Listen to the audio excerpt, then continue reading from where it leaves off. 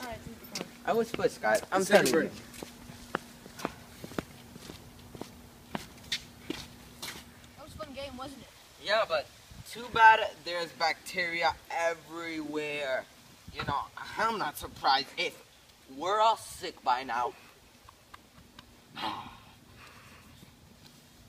There you go again. What?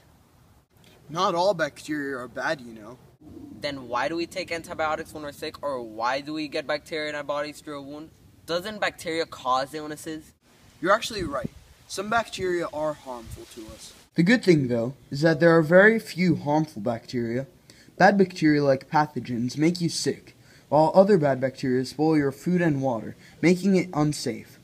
Bad bacteria love when you or your environment is unhygienic or dirty. They take any chance they get to take over.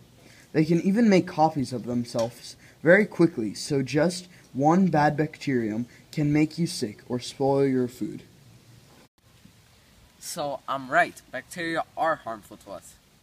Wait, I'm not done yet. Bacteria aren't all bad. In fact, you couldn't survive without some bacteria. There are good bacteria in your stomach. Probiotics like Bifidobacterium help digest your food and fight invading microbes. Good bacteria are used in making some of the dairy products you like to eat, like milk and yogurt. Also some types of medicines.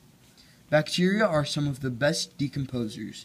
They break down dead and decaying organic matter from leaves to insects. Best of all, bacteria are being used to clean up oil spills to keep your environment healthy too.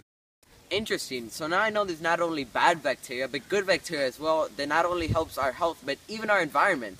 Well, that's a relief. So you guys want to play another match? Sure, let's go.